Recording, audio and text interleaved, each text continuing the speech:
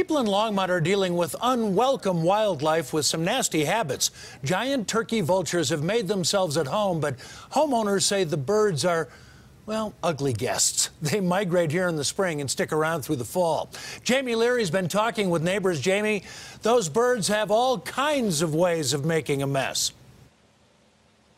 They really do, and at one point there were so many turkey vultures last year in these trees that neighbors spent every single day cleaning off their sidewalks and streets. But unfortunately, not even the street sweeper could get after this. This is now a permanent stain in this neighborhood. The city of Longmont is working with the U.S. Department of Agriculture to find some peaceful solutions for people and birds. But in the meantime, these neighbors here, they've had to come up with some creative solutions of their own.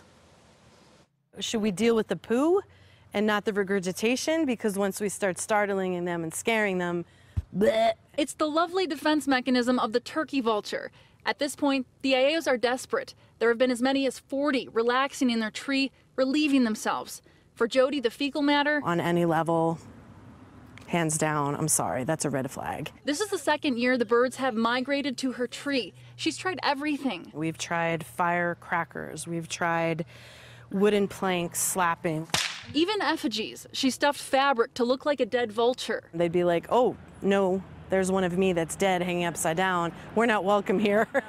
Fly away. The only thing that has really worked? Whip cracking. I've got this whip I've been cracking since I was a kid. Her husband Wayne loves Indiana Jones, and he's really good at this. He wants to make sure his driveway stays free of droppings. So, who wants to take a chance if your dog or your kid touches that? It's working for now, but the vultures are never far.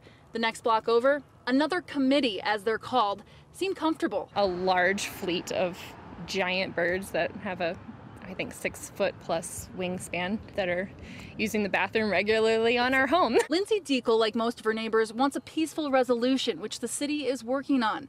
She also wants to be able to park in front of her house. We want to so proactively get on it before it gets worse.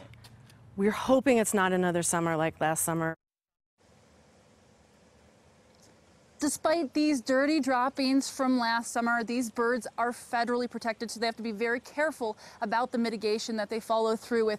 The U.S. Department of Agriculture and the city of Longmont have proposed about a $13,000 budget, but they're pretty far from deciding on that, so we'll continue to follow the story.